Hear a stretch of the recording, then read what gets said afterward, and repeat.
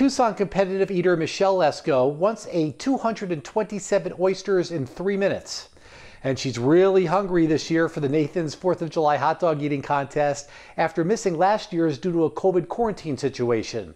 And defending champion Miko Sudo isn't competing this year as she is pregnant.